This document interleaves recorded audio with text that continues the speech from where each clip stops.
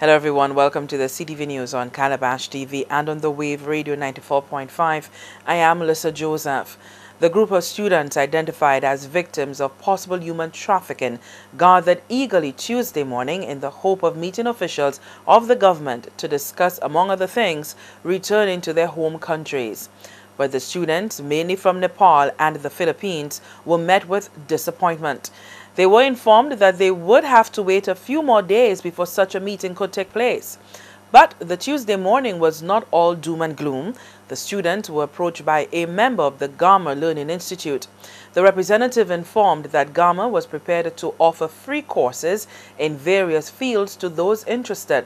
However, just as that conversation was getting underway, word got to the Gov't representative that the Ministry of National Security must first approve. While the students have not met directly with high-ranking government officials, the National Security Minister, Senator Philip Gov't, says his ministry has been actively involved and is in constant contact with the students, catering to their needs. Given some support, in fact, we are providing some housing for some of these people. In fact, even some of the housing that has been stipulated to be provided by other persons, we are the ones as a government bankrolling that in actuality. So we are providing a lot of housing. We have also been in touch, and I have had myself as minister a face-to-face meeting with representatives of the International Organization of Migration. That is the UN agency that helps us manage these problems, the issues of trafficking. I have sat down with them in a face-to-face meeting, in fact, both in a face-to-face meeting and in a briefing where we gave them a comprehensive briefing on what we are dealing with. So they are fully aware, they are on board, they have indicated to us that they will work with the government of St. Lucia to try to ensure that these people can be safely returned, and where they cannot be returned, to find some safe location for them. What about the finances? They're running out of money for their... We have been addressing some of this. In fact, we have been ensuring that some measure of food and so on is being provided. On a day-to-day basis, I have to be looking at this with my ministry. Clearly, the government at the same time wants to keep a tight rein on the fiscal situation, and therefore we can't have a sort of free-for-all. But we are on a day-to-day assessing and reassessing the situation and trying to ensure that we manage it appropriately. Minister Gov't has, however, chided the media for the manner in which the case is being covered. The minister has cautioned against coverage that can undermine efforts. I mean, I saw people going up to places where the people stay, interviewing them and so on. You must remember that these people are assumed to be victims. As victims, they require certain protocols. Part of these protocols are obviously one for their own security and safety. The media has to understand its role in these matters. In addition to that, of course, they are soliciting all sorts of information from the people, which, of course, you can solicit, but certainly not on camera. The media has to be sensitive to what you're dealing with. There are laws that deal with this. You have to be sensitive and respect the right of vulnerable people. It cannot be that it's a free-for-all. And I'm not blaming all of you. I'm just simply saying sometimes perhaps media personnel don't know. But read the legislation. The legislation makes it quite clear that as a government we have a responsibility to protect these people and to ensure their safety and to ensure their safe return to their country. And we cannot be doing things that undermine this.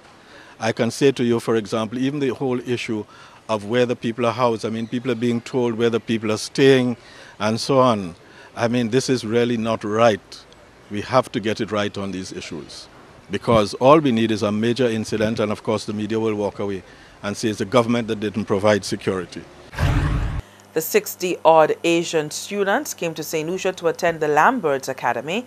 The CEO and 3 other colleagues were arrested and charged for human trafficking. Appearing at a sufficiency hearing last week, the CEO, Dr. Ahmed Shams, pleaded innocence.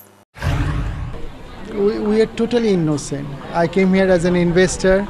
Invest St. Lucia invited me, got my visa, and they helped me to get all the licenses. Now, I don't know what to say. Are you confident that this will work in your favor? It should, because the Prime Minister, Deputy Prime Minister, Minister of Education, Minister of Commerce, they helped me to get all the licenses. We are legitimate academy here.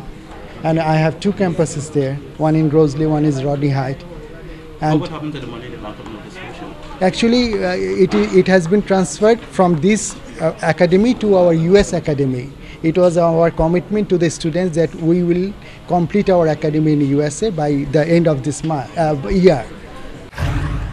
Meantime, an organization in Nepal which says it is the authorized agent of Lambirds Academy that operates here in St. Lucia claims that 20 Nepalese students who have paid money for visas to travel here to get an education at the academy want a refund.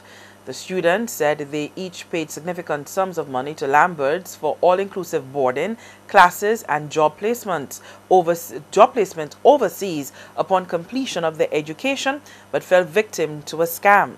The managing director of Significant Education Consultancy in Nepal, one of dozen agents used by Lambirds, says her company dealt with 20 of the students. She said the students paid legitimate money to obtain visas to travel to St. Lucia. She has called for the return of the students' monies and passports.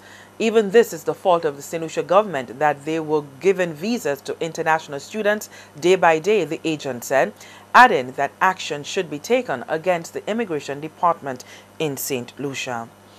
But the man at the center of it all has also denied that he swindled the students.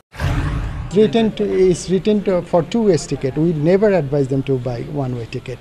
And the Immigration and Passport Office has given them the visa. They came here as a legal way. You understand what I'm saying? Okay, that's it for today. Try to help. And the four accused are due back in court on the 10th of April.